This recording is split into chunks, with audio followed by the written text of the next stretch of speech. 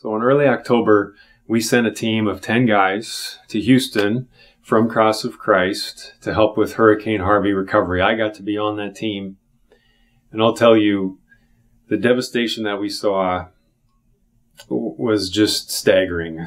It was hard to even get it in a picture to convey to you what we experienced, what we saw, what we felt while we were there. It's whole neighborhoods with a pile of trash in front of every house, huge pile of trash, and that used to be people's lives, everything that was on their first floor.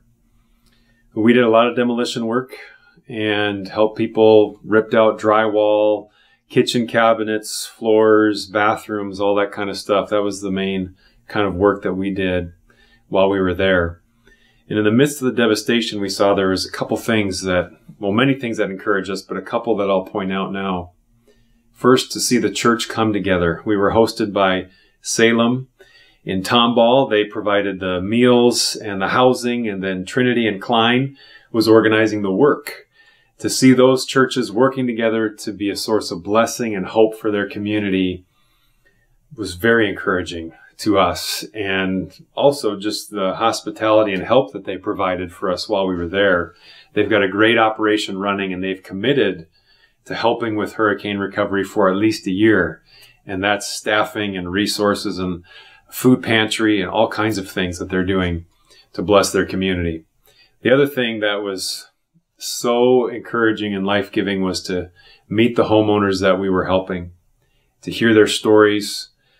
And maybe because it's a month out, they were willing to reflect on what all this meant for them, what was next for them, and to sit with them and hear the trauma they've been through, and then to hear about how God's kingdom has been advancing in their life in really small ways.